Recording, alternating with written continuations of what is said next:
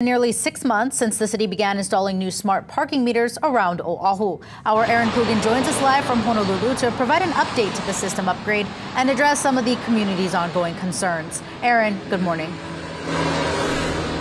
Yeah, good morning, Julia. Well, it was just about this time last year that more than 2,200 city meters were out of commission. The Department of Transportation Services upgrading some of the technology from 2G capabilities to 4G capabilities. But now it's a different story today. 3,000 of those city meters now upgraded to that technology. Now, I do want to address some of those persisting community concerns that you mentioned. This is an example of one of the smart meters here. Not unfamiliar to any frequent commuter. We've got the credit card payment capabilities here. Tap to pay. We also have some notation of some mobile payment options, but the real concerns have been on the back half of this meter. This is a camera-looking device that some people raise questions and concerns. What data is the city tracking on my vehicle? What data are they tracking about my parking habits? Are they taking photos? And the short answer from DTS is no. These camera-like devices are actually not cameras at all, but rather sensors that city law enforcement can use to monitor a stall's occupancy.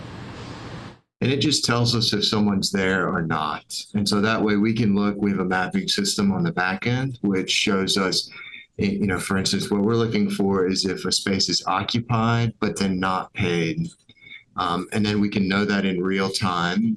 And that enables HPD to have that information as well, so that they're not just wasting their time looking at random locations. They know where maybe there's a grouping of people who are parking without paying, and they can use their time wisely.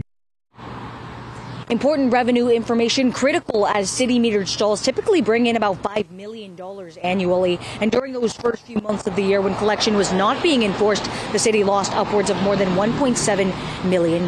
Now, not only there to keep parkers accountable, but also technology that can be really beneficial for the Honolulu driver themselves. That's what we're going to be talking about in the next half hour. For now, reporting live, Aaron Coogan, PITV4 Island News. We're back right after this.